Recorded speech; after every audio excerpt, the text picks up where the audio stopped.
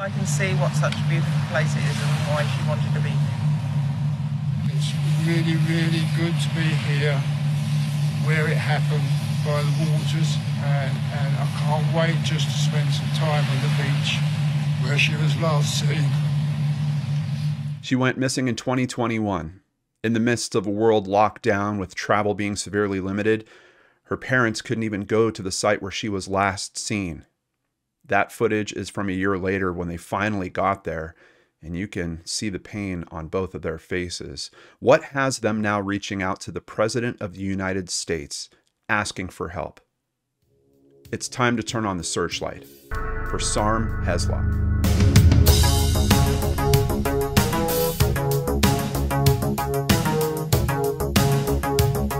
Welcome back to Brain Scratch Searchlight. I'm John Lordan. Thank you so much for joining me here today and for caring about these cases like I do. It was one of you, a supporter of this channel, that reached out to me and said, John, there's a case that we have out here. Families from the UK. The person goes missing in the US Virgin Islands, and someone that is considered a person of interest is now in the US. Miss ESL, thank you so much for reaching out and telling me about this case. And I understand why it's important to raise exposure to this case really all around the world. And initially, when this case happened in 2021, it looked like that was happening. The news cycles were very strong, international publications all talking about this case. You get to 2022, things thinned out considerably. And honestly, this year, it's been barely a blip. We want to help re-raise exposure to this case, so we're talking about it here today, and I can't thank you enough for coming along into this with us. So let's go ahead and start by learning where this is taking place, and this is a little different than the usual start of our cases because she goes missing from a boat. Where is that boat? As I mentioned, the US Virgin Islands. Here at Britannica.com, we're going to learn a little bit about the USVI. The United States Virgin Islands are an organized, unincorporated island territory of the United States, situated at the eastern end of the Greater Antilles, about 40 miles east of Puerto Rico. And I was curious about that. Of course, whenever you're talking about cases of this nature, people that go missing from a boat, there is a big question of, especially if there's foul play being considered. I think there's this old theory that all of us had about international waters and there being no laws that really govern there. That's not true. There's basically an agreement and a set order of things that kind of guide which country is going to take ownership of those issues. But for this story, we're not in international waters, which I believe is 24 miles away from the shoreline. This is basically happening right on a coast. Like we're talking maybe a few hundred feet away from shore. Let's continue and learn just a little bit more about this area. The territory is composed of 3 large islands: St. Croix, St. John, and St. Thomas. St. John will be the one that we're focusing on here today. In terms of their economy, they've got one big thing: tourism. Based on the pleasant tropical climate, the attractive scenery, good fishing, proximity to the U.S. mainland, and free port status, tourism dominates the economy there. And that's part of why Sarm was there working on this boat. Essentially, she started dating a guy that owns this boat, and he would rent it out for charters, for private charters. Decided to hire her on as the chef for those charters. And here you can see a big bright smile. Apparently this is just something that she loved to do. She was kind of a traveler at heart. She had done a very long trip across the ocean with some other people that she knew before. For some reason, it's so strange to think that, you know, how dangerous could a trip like that be when you're literally going around the world? But here you are a few hundred feet from the shoreline, and you go missing in this way. Here's another picture. And I wanted to show this picture because I can't find a whole lot of great photos with her tattoos. I've got another one, but you can see a little bit of her tattoo here. Her friends have put together a website, findsarm.com, and there they have a very good shot of the tattoo. It looks like this is a picture taken probably just maybe the same day or days after it was done. So there's a much better shot of it. So rolling back the clock a little bit, we're starting at mirror.co.uk. This is going back to March of 2021. And really it started hitting the news cycle a couple days after the actual event. So she would go missing kind of late Sunday night into Monday morning. That is March 7th, leading into March 8th. British woman, 41, missing for 4 days in Caribbean with divers searching ocean. Sarm Heslop's boyfriend says he has not seen the 41-year-old since before Monday morning when he woke up to find her not on their catamaran. The pair had been sailing on the 47-foot boat Siren Song together before she disappeared off the U.S. Virgin Islands. A police source in St. John said that they were very concerned about her welfare. Quote, "An English woman has gone missing on our island and we're appealing for help and trying to locate her. She was last seen on Sunday aboard her boat, which was moored off the coast of St. John. Every day that goes by and we don't have any news about her is a major concern for us. We need to locate her as soon as possible." Heslop is described as having a Southern English accent with a butterfly tattoo on her left shoulder. It's believed her phone, passport, and belongings remain on the yacht. And I know in a lot of cases that we talk about, especially missing persons cases, it's almost a regular thing that at some point the family and the friends are going to become frustrated with the investigation. It's almost a regular thing that we're asking the question, is law enforcement doing all that they can in this situation? That question certainly going to be in play as we go through this. But even in the early coverage, and knowing that they're talking about a missing persons case, I was kind of amazed at the lack of detail. We're getting no clothing description in these early articles. Her height and her weight, the quote from the police to these media sources of average weight and average height. Like just basically no details. So that's kind of interesting, right? Because that would lead me to wonder, well, who are they talking to? Why don't they have those details? Or who is not giving them that information? Obviously, she's in a relationship with this person that she's on the boat with. Would he have some idea about how tall she was, about what she weighed? I would hope so. And if he's going and talking to local police about her being missing, are they going to ask him? Is he not answering them? Did they not ask? I don't know, but there's some breakdown in communication that's already happening, like right off the top of this case. Quite honestly, I had to dig through tons of articles before I even figured out that she was 5'8", and we don't really have a weight on her, but based on what I can see from pictures of her body type and her being about 5'8", I'd say she's probably around 115 to 125 pounds, somewhere in that range. But I'm just amazed. There's none of that information in these early articles. Of course, also interesting that her phone, passport, and her belongings remain on the yacht. In a lot of these cases, we have law enforcement kind of assume, well, the person has the right to go missing if they want to. It's really not reasonable. She's in an area where if she wants to go missing, she's not taking her passport. I mean, maybe you're not taking your phone because you don't want to be traced, but like your passport, you're going to have to move into another country at some point unless you're staying on this cluster of islands, which I guess is a possibility. But obviously, things very important to her being left behind on the yacht. The former air hostess had arrived in the Caribbean after sailing across the Atlantic and had remained in the area due to COVID. I think it was a little more than that, but you know, these are the early articles from accounts given by her friends. Like, she was basically falling in love. I think she had been with this guy for about 8 months at this point. And there was even a period of time where she went and did another job for a little while just to make some more money, kind of get her savings banked up a little more. And that's when he kind of came up with the proposal about, you could work as the chef here and, you know, we could do rentals. And then she decided to fly back to be with him. So that's kind of the account that we're getting from people close to her. Let's check this out on a map. It's interesting because, you know, this isn't the type of case where really looking at maps is going to be super, super helpful, but I don't know about people that might be traveling to this area. Maybe you're someone that has been out there at some point and this can help you in terms of understanding.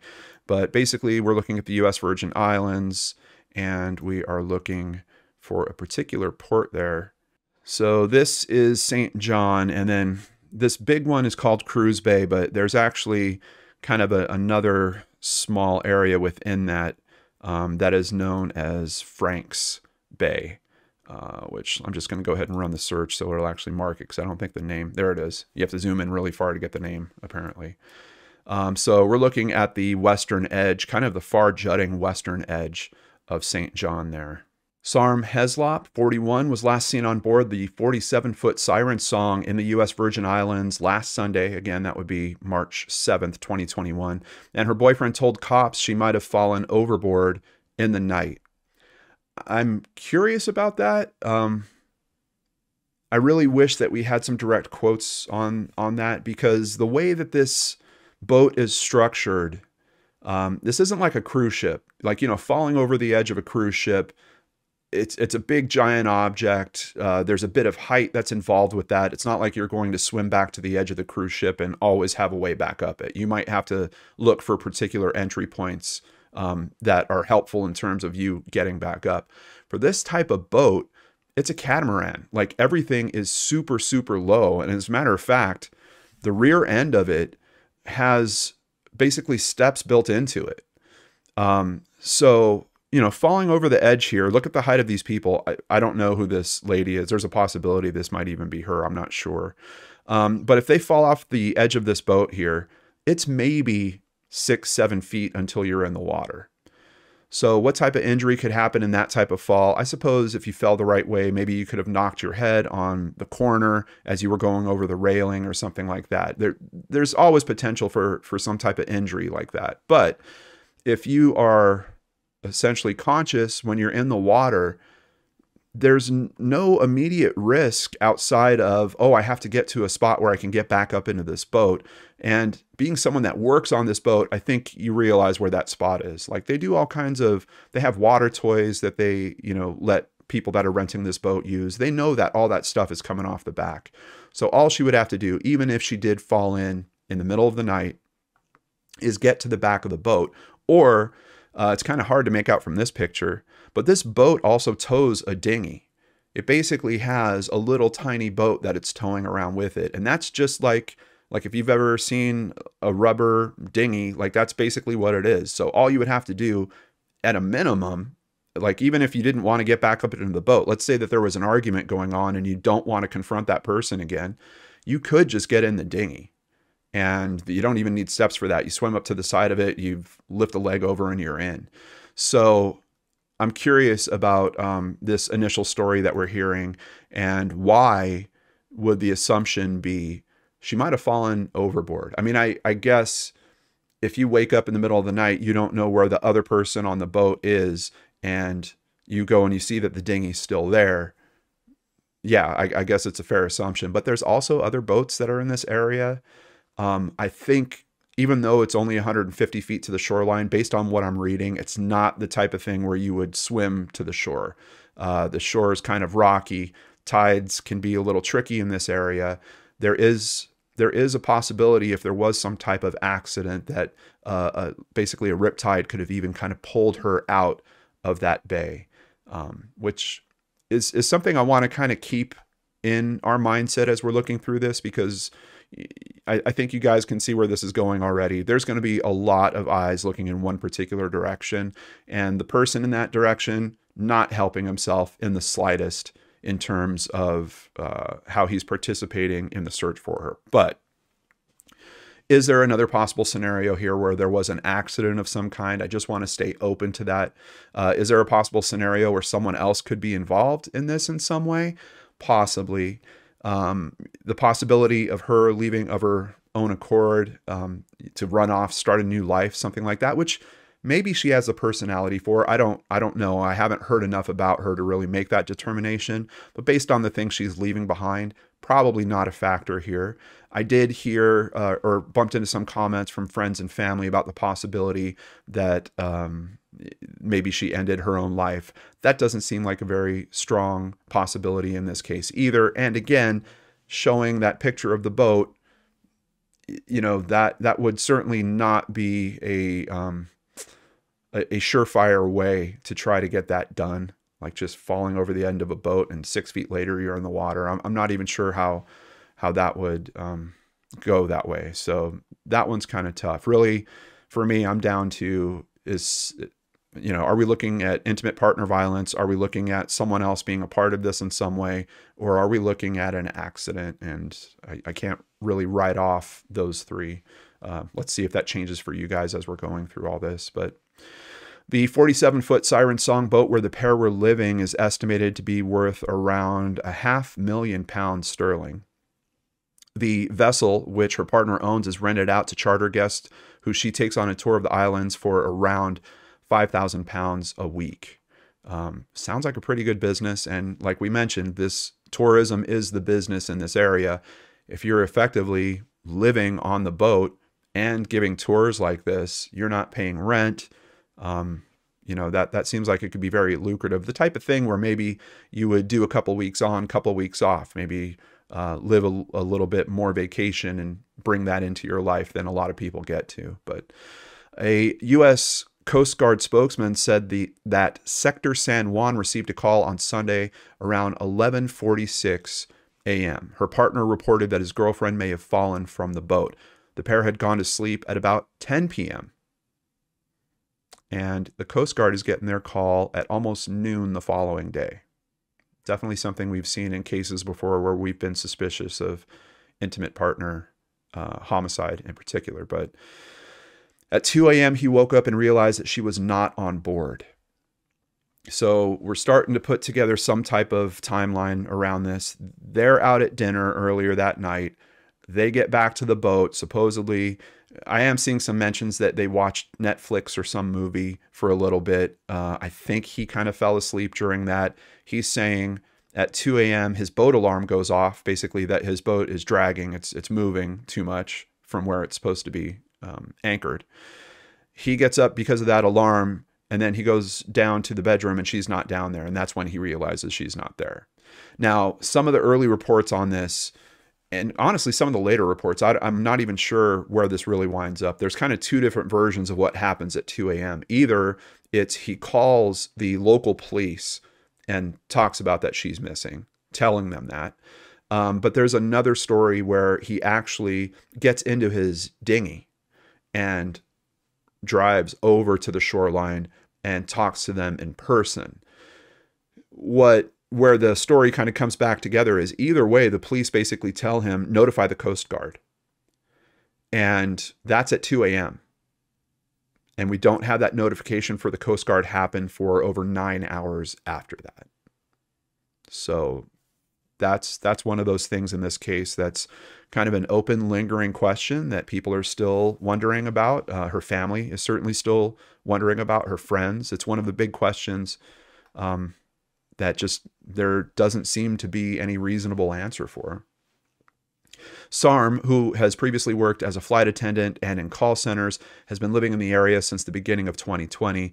After finishing charter last Sunday, she went out for dinner in the evening before returning to the boat. Police Department Public Information Officer Toby DeRima said, "An Englishwoman has gone missing on our island, and we are appealing for help in trying to locate her. Every day that goes by and we don't have any news about her is a major concern for us. We need to locate her as soon as possible." And especially with the pretense of there might have been some accident, she might have fallen off the boat or something like that. Even by the time these articles are coming out, we're talking days later. Things aren't looking good if that's the reality of what we're dealing with on this case. Continuing at crimeonline.com, who, by the way, Crime Online sometimes will do coverage where they're effectively just doing rewrites of major points from other publications. But on certain cases, they really get going with their own investigative techniques. And this is one of those cases. So I want to call them out. We use Crime Online as a source here frequently because they're so good at consolidating information and really trying to stick to facts. In this case, they kind of went next step on that. So I really want to call them out. I appreciate the extra work that they really threw into this. But so according to the reports, the vessel's dinghy was still tied on the boat.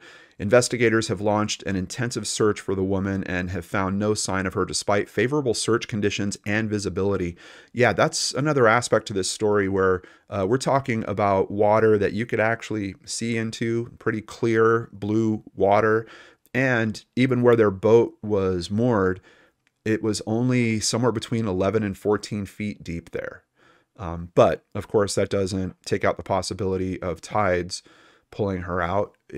I think it raises a bit of a question in terms of, even if her body had been pulled out by tides, wouldn't there have been some chance of her showing up on a shore, or a piece of her clothing showing up on the shore at some point? You know, we've looked into the Salish shoe mystery before. You know, some item of hers winding up somewhere, and we don't have that in this case. Quote, "We had a Coast Guard helicopter searching that afternoon, and the search continued throughout the night," said spokesman Ricardo Castrodad. He said that the conditions were excellent as far as visibility, sea state, and there were no signs of anyone in the water. Further, investigators have not found evidence that Heslop entered the water. It's just certainly raising some questions about what's really going on with this case.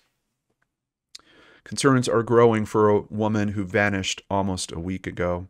Her friends have set up a missing Sarm Heslop Facebook page to share information about the search. As always, we'll have all the links down below.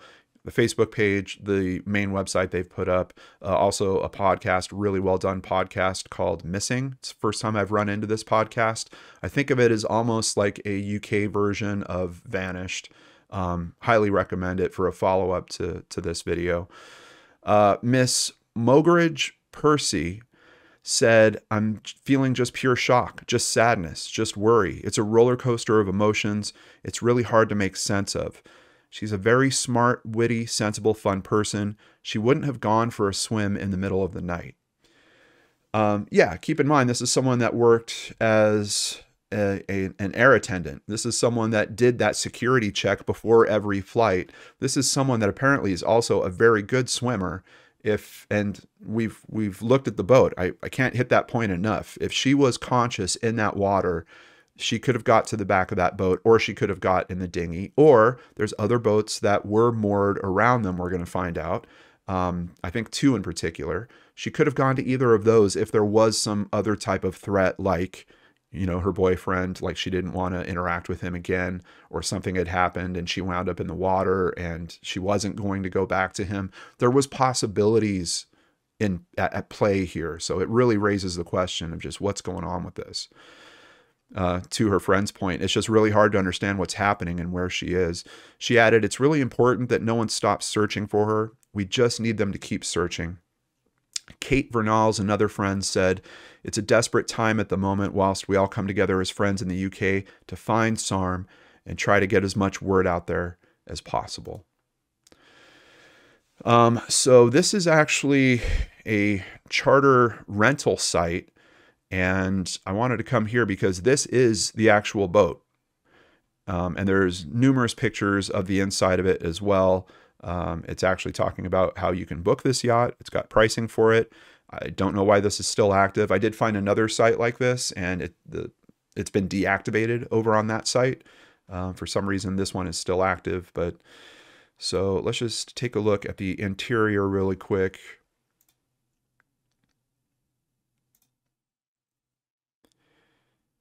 This is the front, and I'm not sure if you're familiar with a catamaran, but usually they kind of have this scooped front like this, and there's these sections that are almost like big lounging areas where it's almost like a hammock. There's like a fabric. You can kind of see the shadow of it, of where it ties to the actual boat there, but there's usually 2 large sections like that up in the front for people to kind of lounge on.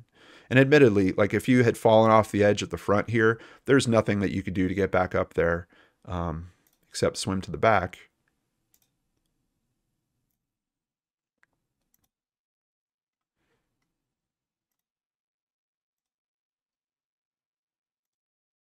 I mean, you guys can see, I mean, there's a lot of rooms in this. And there's this person here. I don't believe that this is Sarm because there's no tattoo. But we are going to bump into a picture of this guy. And that is her boyfriend. He would be pretty soon named by the Daily Mail. American boyfriend, Ryan Bain, 44 years old. Mr. Bain said he was awoken by the sound of the boat's anchor alarm, which sounds when a vessel has moved too far from its mooring, before discovering his girlfriend was missing. A friend of Mr. Bain said, "He's beside himself with grief and worry. He's heartbroken. I know from what he said that Ryan and Sarm were very much in love." And that's pretty much what we hear from her friends as well. This was a relationship that was going very seriously, to the point that they decided that they were going to work together so that they could spend more time together. Chris Wilson, a longtime friend of Heslop's from the UK, told Crime Online that until the day of her disappearance, Heslop remained in regular contact with an extended group of friends. There were text conversations happening right up until Sunday, Wilson said, adding that he wasn't aware of anything out of the ordinary in those communications. Whatever she does, she is very sensible and maintains close contact with her friends. That's absolutely key to her. That's why it's a troubling situation that she's been out of touch for this long, Wilson said.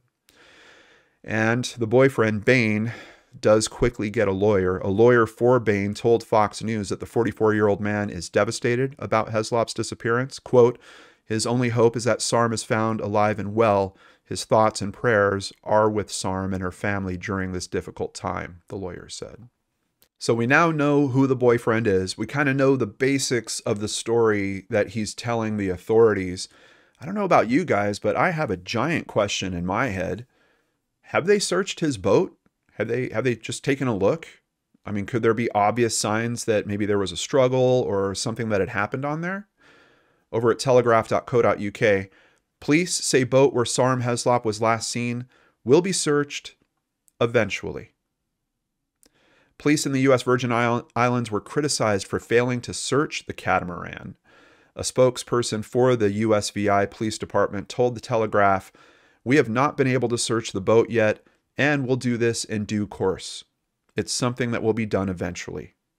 He added that police are keeping their options open and are looking to see whether Ms. Heslop could have fled to St. Thomas, a 20-minute boat ride away from St. John's. And here we get to a sighting. A citizen had said that they had seen Ms. Heslop on the island on Thursday the 11th, so that's several days after, but they found no sign of her when they investigated. Since we've not been able to locate her on St. John's, we are looking into the possibility that she could be in St. Thomas, and the search will start over there soon.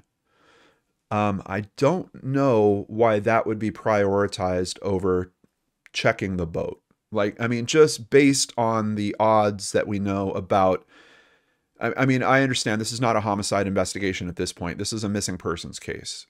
If we chase down how many missing persons cases do turn out to be cases where someone's deceased and we just don't know it yet, that's a pretty substantial number.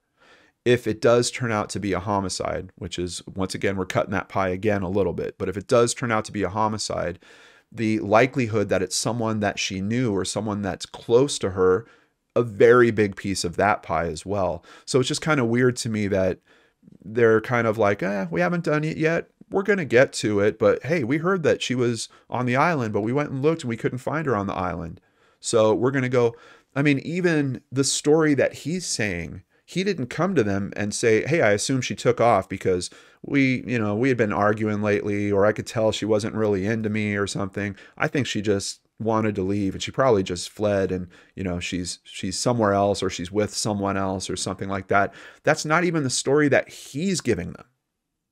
It's like if he is a person that's trying to lay down a smoke screen of some kind, it's like the police are kind of helping him with these types of spun out theories that we're seeing at this point, where it just seems super simple. Like, where was she last seen?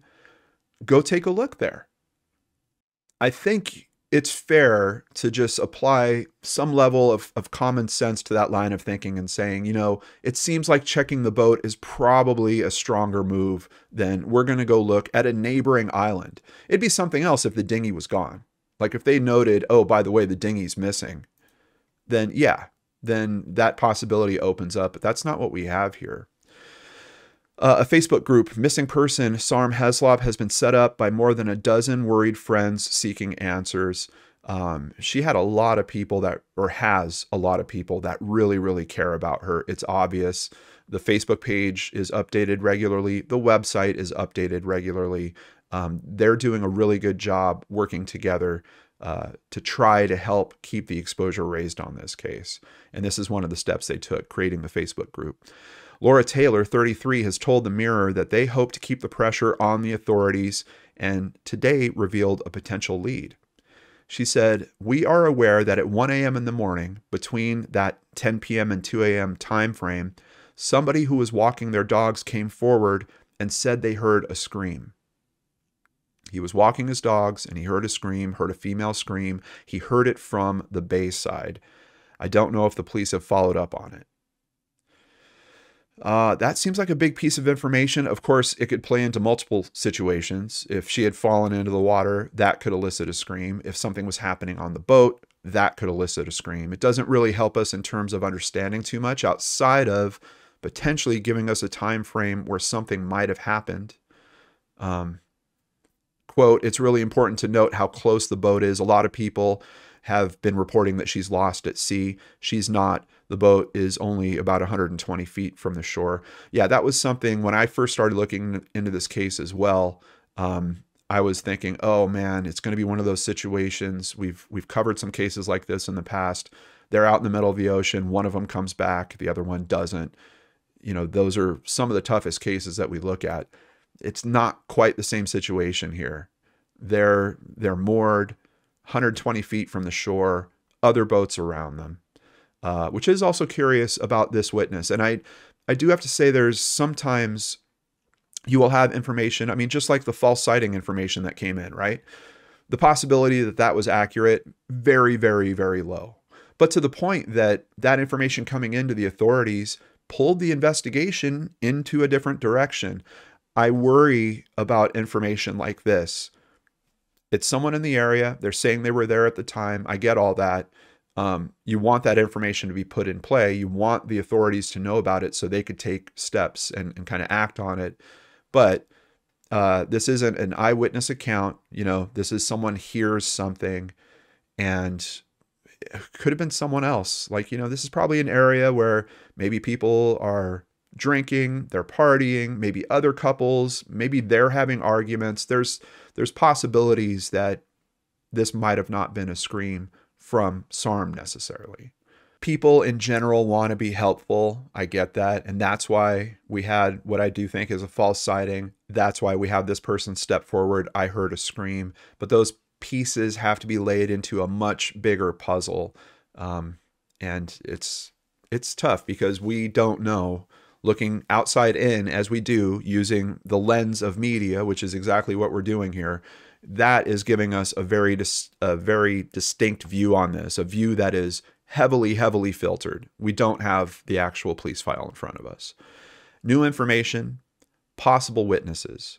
And this new information might clear up one of the misconceptions I had about this. We have his lawyer kind of giving Bain's version of the events. The lawyer, his name is David Caddy, said Bain contacted the Virgin Islands Police Department by phone at 2:30 a.m.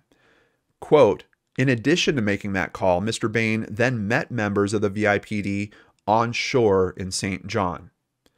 So it seems like both happened. He did contact them by phone, then got in the dinghy, went to the shore to meet them. I'm curious why it happened in that direction.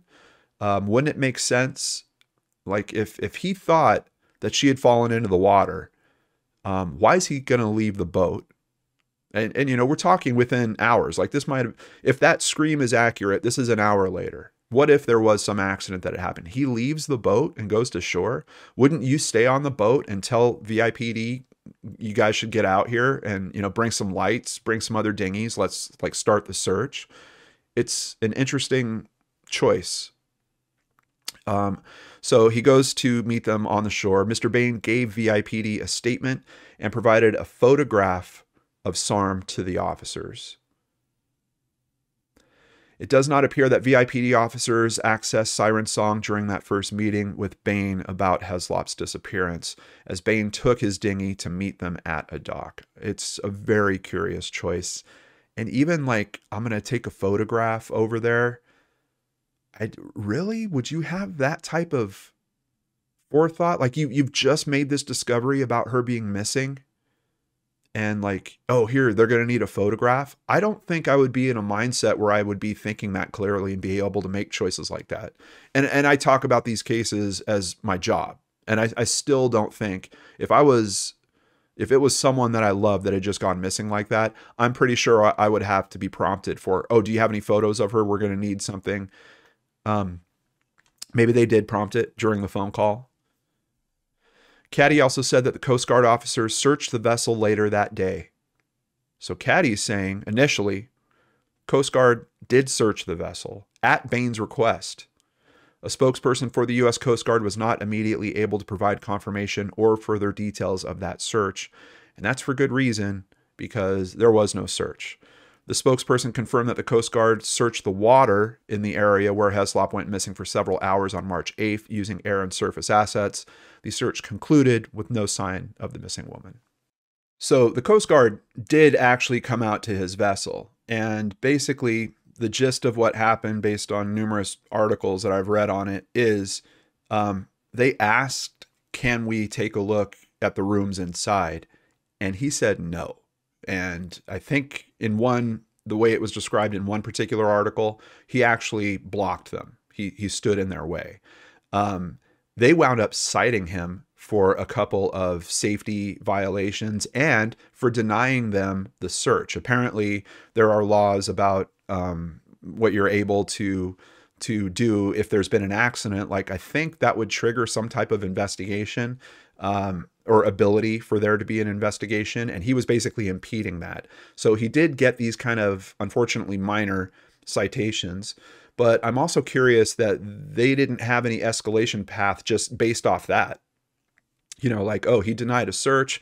We cited him for some safety concerns. I think he was also missing or didn't have his paperwork on hand, something along those lines. They were kind of just getting some technicalities in place, which you might have law enforcement do as a means of getting access so that they could look around. Oh, look, there's some blood over here. And then that would lead them into the probable cause for the next thing. But this is also Coast Guard. This isn't, you know, like I'm thinking like a detective or a cop and like what their mentality would be. I think the Coast Guard is going to act a little bit different in that regard. But the Coast Guard did what the Coast Guard does. They did search the water. Unfortunately, there were no signs at all, which still boggles my mind, especially if you're thinking accidental situation like, you know, was she wearing clothes? Was she wearing shoes? Where is all that stuff? Possible witnesses come forward or try to. CrimeCon Online has learned that a group of vacationing friends were moored in Frank Bay at the time Heslop disappeared. David Woody and his wife, Victoria Hastings, were among that group. Woody said that their boat was about 100 feet from where Bain's catamaran was moored. So we have another boat only 100 feet away. Even if you didn't want to get back on that boat because something was going on, you didn't want to try swimming to the coast because of the danger of that, there was another boat 100 feet away. Some members of Woody's group saw the couple relaxing on the boat Sunday afternoon and early evening, and nothing appeared out of the ordinary, Woody said. The group of friends all went to bed around 10 p.m. None heard any unusual noises or commotion overnight. Woody said he saw Siren Song the next morning in the same spot where it had been the day before. He said he noticed the dinghy was still on the boat, and he did not see Bain or Heslop that morning. He shared a photo of the two catamarans, with Siren Song, the one being on the left, taken from a fishing boat. They had done a fishing excursion that day. So you can see how close these boats are to each other. You can see how close the boats are to the shoreline as well. Home right here, there's a possibility that home could have a dock. We can't see enough of it, but I would be very surprised if the homes that weren't right on the water didn't have some form of way to relax down by the water, even just a little, you know, like a little wooden jetty of some kind or something like that.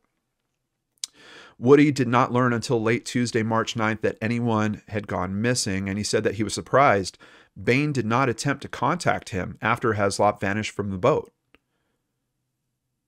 That's kind of weird.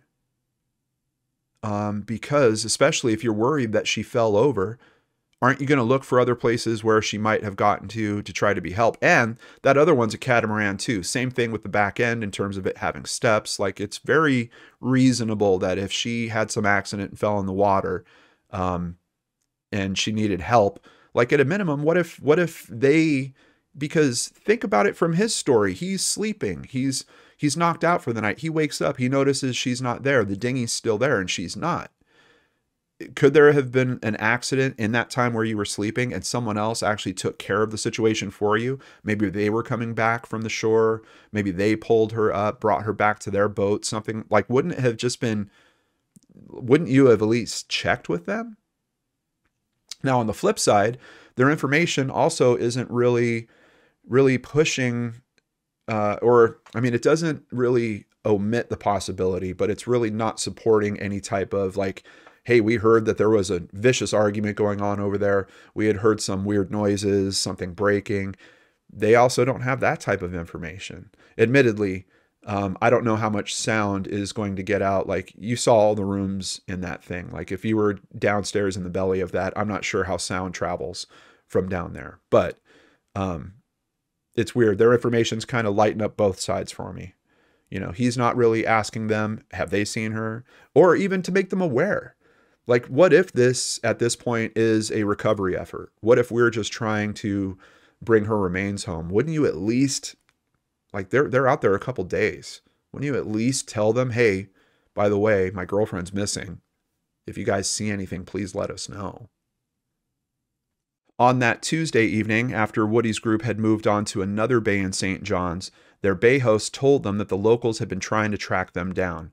Woody said that he then spoke on the phone to a woman who said she was a friend of Heslop's and Bain's. Shortly after they hung up, Bain unexpectedly called Woody.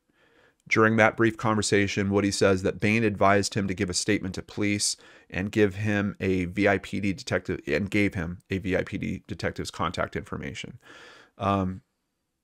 Interesting, because I'm wondering what that conversation was like. I'm wondering, did Bain ask Woody about what he heard and saw? And then after hearing that was like, oh, okay, well, hey, contact the police and give him a statement, would you? Like, did he check him for information is what I'm wondering. Woody says he called that detective who said that they were busy with another case at that time, but he would follow up within a day. The detective never called him back, Woody said. Yeah, it's really troubling with how long. And you guys know I want to sing the praises when law enforcement's doing a good job, but we also have to wave the flag when we see something else going on. And in this case, it's perplexing. The choices that are being made, the lack of responsiveness it's troubling. Parents of Britt, 41, missing for 12 days in Caribbean, distraught by disappearance.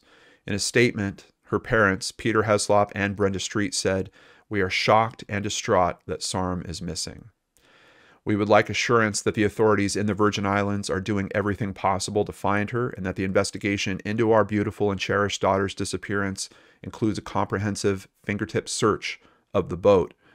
Our daughter is a UK citizen and we ask for all the support that the UK authorities have to offer." Basically, it seems like those attempts have not been very strong for them. Our thanks go to the local people of St. John's Island who continue to search for Sarm. We will never give up looking for Sarm, and we still have hope of finding her safe. It is understood investigators from the VIPD are now in possession of Ms. Heslop's belongings, but have yet to search the yacht. Still, I believe they are actually still, as of today, they're still in possession of her belongings. I think like a tablet, cell phone, her personal items. Her family has asked for that stuff back. They're not giving it back. They're saying active investigation, which any type of digital forensics that are going to be done have been done at this point. At a minimum, the data has been pulled off those devices into some type of backup. I don't know why those items can't be returned to the family so they could have their team process those items. Boyfriend won't let cops search boat. Virgin Islands police now say that Bain lawyered up and has not allowed them to search the boat since Heslop went missing nearly 2 weeks ago.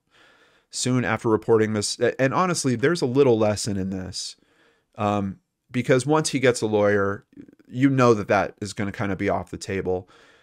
That initial search should have happened really, really soon. And especially knowing what happened with the Coast Guard going out there and them being stopped from going into the rooms. Shouldn't that be a form of probable cause in itself, or at least a minimum be a point that VIPD kind of goes back and they're like, we heard that you wouldn't let the Coast Guard in, and they actually winded up citing you for that. Can we talk a little bit more about this? It seems to me that the opportunity for trying to get into the boat would have been much stronger early on, I think in any case, but a case of this nature in particular. And keep in mind, this is a guy with means. I've seen him described as a millionaire in some places. Apparently, the attorney that he got is some kind of high-powered attorney as well.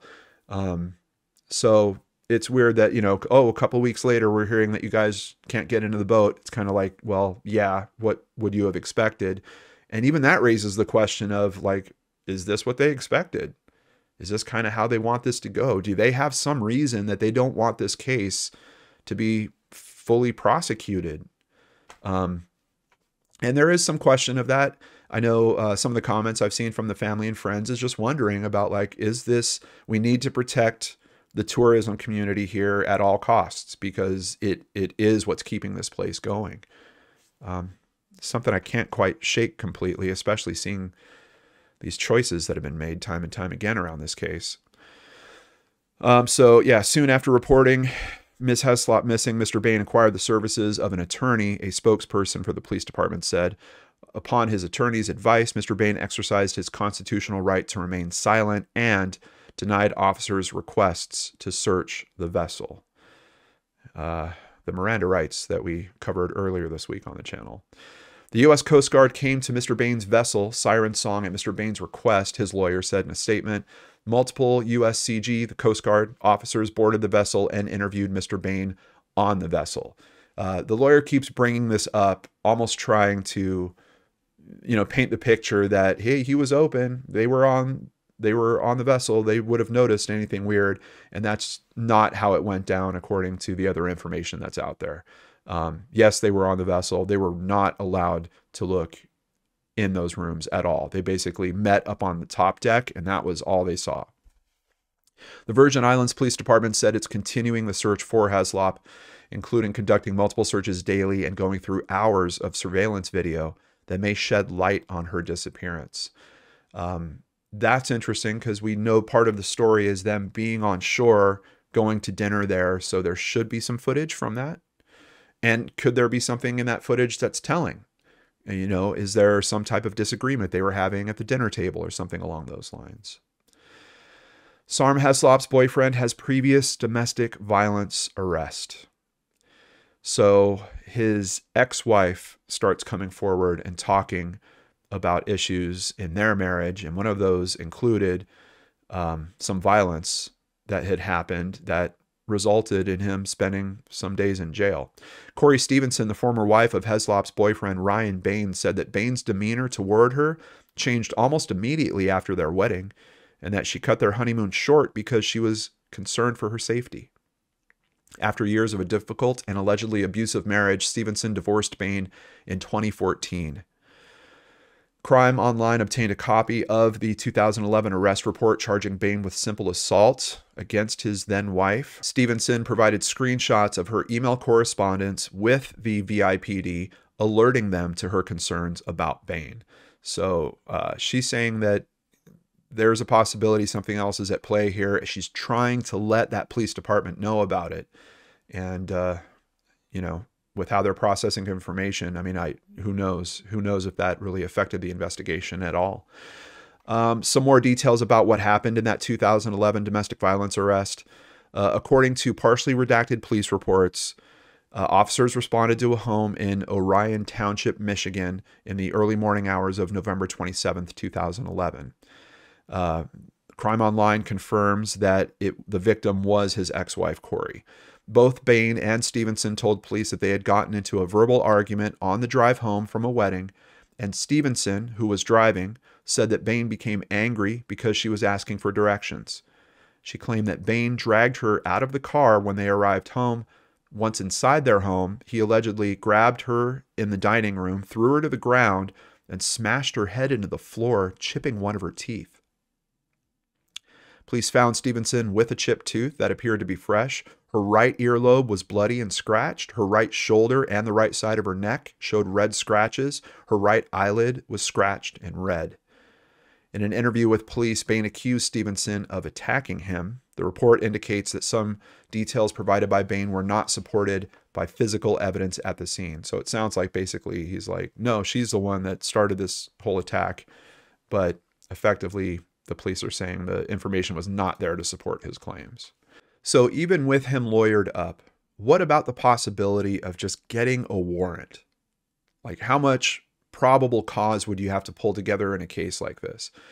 We know that a significant search effort was mounted. We know about the gap in time in terms of him reporting it to the Coast Guard, which, let's be honest, like VIPD, what kind of search are they going to do? Maybe they have a boat or two that they would be able to get out there. I could see if you were trying to get away with a crime, this is all theoretical, that making that next step and calling a resource like the Coast Guard would be intimidating, because they're going to have legit skills and equipment to be able to do that type of search. Regardless, we have these parts in the story that are really hard to understand based on his actions and what he's telling VIPD. Isn't that enough to get a judge to sign a warrant and get that access that you need to the boat to see if that's really a possibility? Virgin Islands police spokesman Toby Durima added, "We would need to get a warrant to search the boat. We would need to show the court that we had probable cause to search the boat, as this is not yet a criminal case." I understand all that, and I'm sure it's going to be a challenge, but it sounds like there's a couple pieces at play that should help with that. We thought we could just ask Mr. Bain to search the boat, and he would say yes, and he didn't. That's his right. Getting the search warrant would be the next step. However, we're still searching, doing regular inspections of the areas, and speaking to potential witnesses. That might be helpful in terms of them looking at CCTV footage, if they could, again, prove that there was some type of disagreement that happened earlier that night. Talking to witnesses, if there was people at the restaurant that saw some type of disagreement, that could be helpful, I think, in terms of getting this warrant. And we get some information from another friend of theirs, Flora Pickard, a chef who has known the couple since they first met sailing in Grenada last year, said Mr. Bain had been a total mess since Ms. Heslop went missing and could remember little of the night she disappeared. Ms. Pickard told the Telegraph, "He can't even speak. He's like so sad. The worst part for him is he really doesn't remember because they were completely drunk. He's like, all I know is I woke up and she's not there." She added, Ryan couldn't handle drink as well as she could, so he would quite often pass out first, and then she just carried on. Anytime I hear of like someone claiming to have like a blackout of consciousness, especially if we're talking about it on this channel, because we are talking about things that more often than not turn out to be criminal, that's always concerning for me. And the other thing is, if there's variations in stories, you might say that, well, maybe he's remembering the major parts, but that's it. And he's just saying he was so drunk, he can't remember anything else around those major parts. So this isn't exactly like he's telling one person this, he's telling one person something completely different. I think there's a truth that could be in between, these two different, somewhat different versions of the story that he's told. But it is kind of interesting to know that, at least according to this friend, alcohol is a component of this evening, and to a point where it's in excess. Like he's not necessarily aware of everything that happened. This being the U.S. Virgin Islands, the FBI does get involved, and they start assisting with this case as well. And then we start getting a little more detail in terms of where they were earlier that night. The manager of the restaurant, 420 to Center, told the Post that the FBI has not shown up at the eatery, but said that the VIPD interviewed staffers who were on duty the night that the couple was there. The police came to the restaurant and questioned the two folks who worked that night. It seemed as though they had been drinking and whatnot, and then they left, she said. They were just regular customers. Nothing seemed out of the ordinary. The bartender recognized the gentleman, not the young lady. So it does seem like VIPD is looking for that piece they need to try to firm up that warrant, and maybe they're just not finding it. We then have the boyfriend and his catamaran disappear. Police don't know where Ryan Bain is. We have the FBI actually hunt for him. They chart their own boat to go find him. And really, the wrap up to this is it seems like they identify where he is, but I think they realize at this point the press has just been pounding this story. People are probably looking at this guy sideways, and they kind of start being reserved about where he actually is. But effectively, it's like they're keeping tabs on him. There is a warning that comes from the locals, though, that if he basically took off and he was headed for nearby Dutch, British, or French territories, that it might be impossible for authorities to extradite him. So there was a bit of risk when all of a sudden he goes taking off, because that might have been the move. That might have been him going on the run. I don't think that's really not how it played out. And now we know he's back here in the U.S., so he's certainly not on the run. But coming up on about 3 weeks since her disappearance, we get this report from the Telegraph. Police question whether missing British woman actually boarded boyfriend's boat. It's an interesting theory, because what if something happened on land or on the dinghy? That would kind of change the scope a little bit. It would also change the importance of actually doing an investigation on the catamaran. But detectives are scouring CCTV video from locations around the island of St. John in an attempt to establish if Sarm Heslop can be seen returning to Ryan Bain's luxury yacht. Toby Darima, again the spokesperson, said nothing so far actually confirms that the couple went back to the yacht together that night. That's why we're looking through the surveillance video to establish if there is evidence of them going back to the vessel. Of course, we know what he says happened, and he does say that they went back. Obviously, we know the dinghy did go back to the yacht, but it has not so far been verified that Sarm was on it, says law enforcement. Fox News swung in an expert to comment on this case. Jerry Forrester is a former FBI agent and private investigator who has worked extensively in the Caribbean. He said that it seemed not normal that local police had not searched Bain's boat. Get a warrant. Seriously, get a warrant. Get a judge to sign the warrant and get a search warrant, Forrester said. They have enough probable cause, I think. She's missing, and she was on that boat. They're just not doing their job. And it makes me wonder if that's why this article came out about them saying, oh, we don't know if she was even on the boat, ever on the boat.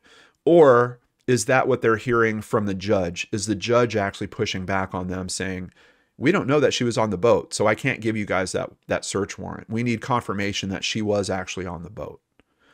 Because that seems to be all that this expert thinks is needed. Basically, if they could just prove that she was on the boat and she is missing, we know she is missing, that should be enough to get it. The easily accessible water can be linked to many disappearances where victims may have drowned accidentally, been injured, or killed by forces of nature, Forrester said. There's so many things that can happen to you. I just don't believe that all the people who are missing because they all got killed. But foul play does happen. So yeah, I think he's trying to stay open to the other possibilities in this case as well. It's just tough when I just can't imagine the accident that would happen here. It's just, there's not enough height. There's not enough, like, I can't imagine what type of big danger would have happened that would have prevented her from just swimming around to the back and just being right back on the boat. Now, it would certainly be helpful if they could prove that she did make it back to the boat, but then we hit something here. Final movements not caught on bar CCTV due to power failure. I read about camera problems so often in these cases, it's mind-blowing. Bar owner Ryan Sharkey said the CCTV was blown out a few days before by an electrical outage. I've only just got it replaced. We just don't have footage of them. Police were disappointed when I told them. She and Ryan were at the edge of the bar, no arguing, no trouble, not that we know about. They were talking, that was it. It was about 6 p.m. or 7 p.m. when they came in. I think he had 3 beers and Sarm no more than 2. They were here for about an hour and a half. So the timing is lining up. There's a little gap in time there. It's making me wonder if actually they could have gone somewhere else. If they show up there at some point between 6 and 7 and they're only there for about an hour and a half, that means they're leaving at 8:30 at the latest. His story really doesn't pick up until about 10 o'clock that they're back at the boat. So there's a possibility that maybe there's another location here that we just don't know about. But yeah, no footage from this bar, supposedly. Police searching for missing Brit Sarm Heslop cannot find her U.S. boat skipper lover, Ryan Bain. Cops have issued a new appeal to Bain. So they found him. They were kind of keeping tabs on him. He went missing again. Spokesman Toby Derima said, "I appeal to him now to contact us. I want to appeal to his conscience to let us know what happened the night Sarm disappeared. He's a person of interest to us, and he is the only person of interest. We're not looking for anyone else." So that is finally some form of strong wording in terms of their considerations with him. But at this point, they don't know where he is. His attorney responds, "I can state that I personally advised law enforcement of Mr. Bain's movements while in the territory and about his departure from the U.S. Virgin Islands. I further advised law enforcement that if Mr. Bain's presence is legally required in the territory, he will return upon such a demand." So his lawyer is saying, yeah, he left. He left, and you guys don't need to know where he is, but if you want him back, just notify us and he'll be there. Police say they were denied search warrant. We kind of knew that this was going to be tough at some point, but here's the confirmation. They are saying they did try to get more than one search warrant, but the court basically denied them each time. However, experts say it's unusual for investigators to fail to obtain a search warrant in this situation. In fact, it should have been one of the first steps, along with interviewing witnesses and reviewing video, according to David Katz, a former senior special agent with the DEA. It may not even center on Bain.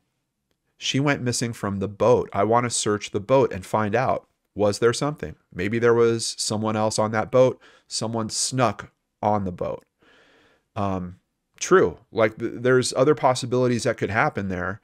And I think he's once again drawing that point about the search warrant isn't even necessarily about Bain. It's just they need to get to the location where she was last known to be. But I think that's why we saw that run of articles. I think the judges are basically pushing back and saying, look, we don't know. You guys don't really have a statement from Bain that's solid. And, you know, we can't confirm that she was actually there when she went missing. If all this isn't tough enough and hard to understand, in October of 2021, someone decides to sell their boat. Yacht, where missing Brit was staying, for sale with name scrubbed off. The Catamaran Siren Song is being sold for £220,000. Bain, 44 years old, is selling the Leopard 47 through a broker on the Caribbean island of Grenada, where he lives.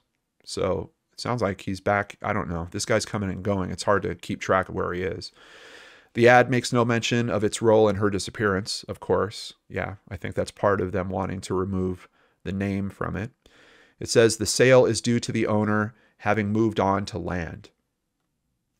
So maybe he did leave. Maybe he's just selling this thing remotely. He wouldn't have to be there for that, I guess. At one point, the boat was renamed to Orion's Belt. I think that's before it was sold. But the team that's working with the family now is saying that they can't really confirm if it has been sold. They assume that it has been sold. It's weird because I would think that records like that might be traceable, but maybe they're not. Maybe they're kept private. The team working with the family now also wishes that they could get a forensic search done of the boat even 3 years later, because maybe there's something in there that could be helpful to them. And they've got some good reasons to think that there's a possibility of that. But before we get to that, remember how we were talking about there being no CCTV footage of that last night? There is just another bizarre twist in this. Caribbean Island police criticized over CCTV. A year after she vanished, her parents met with police where they were shown footage of the couple leaving a bar. They say the clothes their daughter was wearing in the video did not match those reported by Mr. Bain, which is honestly, it's interesting because I actually haven't seen a clothing description, at least that made the media rounds. In the CCTV, Miss Heslop is seen wearing either a skirt or shorts and a top, the BBC was told. Her boyfriend, Ryan Bain, told police and Sarm's parents and friends that she was wearing a black dress with flowers on. There was not a black dress with flowers in her belongings when those were returned to her parents some months after her disappearance, her friends added. They have repeatedly asked the island's police for a copy of the CCTV footage so they could release it to the media, but the USVI police have declined to provide this, stating that it would jeopardize the ongoing investigation. Why would police not release the CCTV footage of Sarm's last movements, they said. At least a still shot. That's really unbelievable. And there's another twist in this. Apparently, when it was being shown to the family, they said that they could see both of them come into frame. I think they're heading down a dock. And then one of the law enforcement officers that was showing them this footage runs up and stops the tape before they're out of frame and before it hits the end. And they're just wondering, like, what are they stopping us from seeing? What else was on there? Of course, they don't have a copy of it. And we're hearing publicly that it must not be from that bar, or we have the owner of the bar lying for some reason. Why would that be? I have no idea. Maybe there was another stop. Maybe there was another bar after that, and that information just hasn't been released publicly. It's really difficult and tricky to try to figure all that out. There's also the possibility that the footage does show something that actually proves that they got in the dinghy together, because that's the way the family describes it. That's kind of where the tape got stopped, is as they were going to where their dinghy was. If the family knew that they actually did have footage of them getting in the dinghy together, it could be at that point that they would ask VIPD, well, didn't you guys tell the judge this? Because we now have them in the same vessel together leaving the dock, and we know she goes missing. Couldn't that help in terms of this warrant that we can't seem to get? So it's interesting just to think about why you're going to show something to a family like that and then stop the tape kind of in the middle of the moment like that. This is just the case that has recording issues all over it. We now learn of an issue that happened with the Coast Guard's recording system. Their recording system failed. Why is that important? Well, because they received the call from him, admittedly 9 hours after he had spoken to VIPD. But what if this did go to a trial? What if there was some information in that call that could have been helpful? It's gone. We do not have a recording of the call to the Coast Guard. Our digital voice recording equipment is typically designed to save content for at least 30 days, and then it either deletes or overwrites with new memory after 90. However, I learned that the system in use at that time was faulty and did not record the call. That system has since been upgraded, and despite the voice recording not being available for me to provide, the lack of recording in real time would not have affected the Coast Guard's ability to respond to the initial report, which I get. And again, that's why we have to kind of keep that line in our mind about this is the Coast Guard. This is not necessarily a law enforcement division. They're not worried about some prosecution that could happen years and years later. They basically were taking a call. They had to get their search services out, and they were able to do that with the equipment that they had. I get that. It's just, in light of what else could be happening in this case, you would like to think that calls that important would be recorded. And even if their equipment was working right, it would have been. But here we go, more faulty equipment. Here is a picture of Sarm with her mother, Brenda Street, and this is coming up on the 3-year anniversary. This article is from March of 2024. Speaking ahead of the 3rd anniversary, Brenda Street says she believes the police probe in the Caribbean has been hampered by corruption and desperate attempts to protect tourism. She says, I don't believe Sarm just went missing. I believe she was murdered. I want justice for her. I want to bring her home so I know where she is. She deserves that. Brenda reveals that detectives have refused to speak to her or Sarm's father, Peter, for more than a year, despite their repeated pleas. So it sounds like the family has lost hope. The friends are also dealing with that reality as well. And we have someone appear back in the U.S., Bain winds up back in the U.S., and basically the parents are asking, like, question this guy, at least get him in for questioning. Here we have a picture of him, a pretty recent picture of him at the gym. Brenda Street and Peter Heslop spoke out after Mr. Bain was spotted using a gym in his native Michigan, where he's reappeared after maintaining a low profile since their daughter vanished. Yeah, I believe that it was family members of his ex-wife that basically snapped these photos, and I think they're trying to let people know where he is. Mr. Bain was photographed at the Planet Fitness in Lake Orion by someone with knowledge of the case. A family spokesman said, "It's unimaginable that the police have never properly questioned Bain. Bain is the only person that knows what really happened that night. Sarm is not coming back, and the police need to start looking at reclassifying the case from missing person to murder. It's conceivable that the last person to see Sarm alive is just getting on with his life, whilst we continue to live with the torment of her disappearance." Coast Guard officials said that when they visited his boat during a search and rescue operation that afternoon, they found him drunk and uncooperative. So we're getting some more details even on that interaction. Mr. Bain refused to answer questions and physically prevented them from searching his boat, leading to his receiving a citation for impeding officers. Would there have been a reason for him to stop them from searching? Possibly. An investigator that's helping the family now learned that Bain replaced the yacht freezer just soon after Sarm vanished. Ryan Bain sailed to Grenada, replaced the freezer and other parts of his yacht, and then allegedly sold the boat, a private investigator told the New York Post. David Johnston, a former police officer working with Heslop's family, said the new details point to foul play, with Bain as the chief suspect. Sarm likely is dead, and her death was ultimately and could have been a murder. Even though law enforcement is not talking to the family directly, a local news source, Loop News, reached out to them for an update. USVI Police Department says Sarm Heslop case now before Attorney General. That sounds like movement. Following a request for information about new developments in the case, they responded, quote, "There is no further development in this investigation, and it has been referred to the Attorney General's office," a spokesperson replied in an email. What's interesting about that? The family has no idea what that means, and they've had their people reach out to try to get some information from the police. The police is just not talking to them. So is this a helpful step? The way this is phrased, I don't think so. This sounds to me like they're basically packaging up everything that they have from the investigation. They haven't really added much to it, and they're basically dropping that off with the Attorney General. And like what would happen from there, I have no idea. Maybe the Attorney General's office would look at it, decide to assign their own investigator. Maybe it would get a fresh run under that. So there's a chance that there's a good development.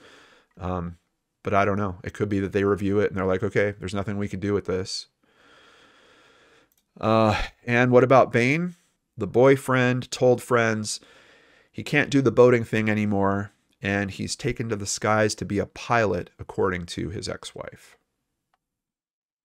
There are so many things about this case that are disturbing. The way that it's being handled by the authorities, the mechanism by which Bain has just been kind of protected throughout all this. And I'm still open to the possibility that there's something else going on here that he was not a part of.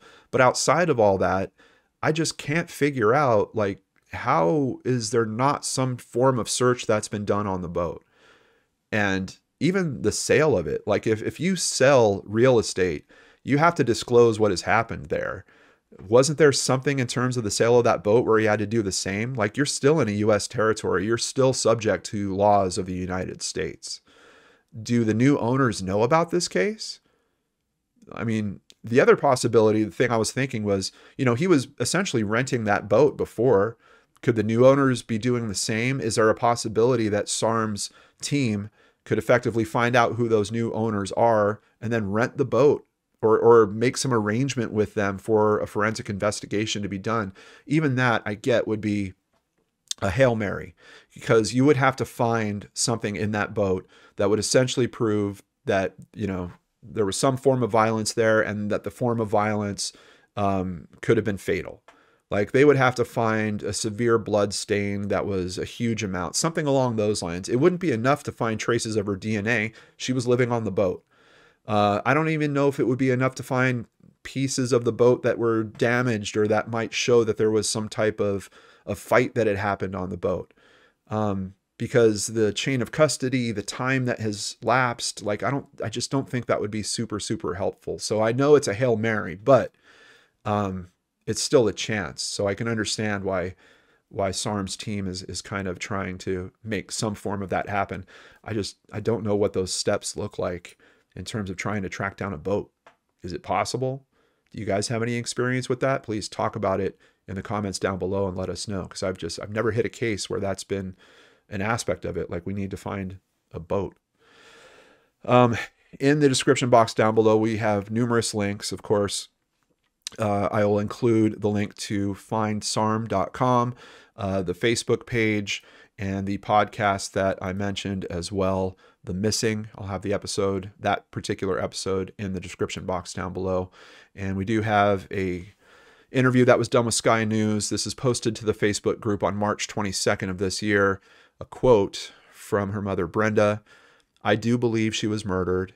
There are places where people can be put in the ocean and never be found. I believe that's what happened. I'd just like to bring her home. I can grieve then. I haven't grieved because I don't have her and I don't know how to." If you have friends that you think can be helpful with this case, please share this episode with them. Let's keep this exposure raised. And like I mentioned, if you're looking for a follow-up to this segment, I believe that the missing episode on this case is excellent. I think you guys will really appreciate it. There's a lot of information from Brenda in that I think you would appreciate. So please check that out. Take care, everyone. Stay safe. Have a great weekend. And please join us again next week right here on the LordanArts channel.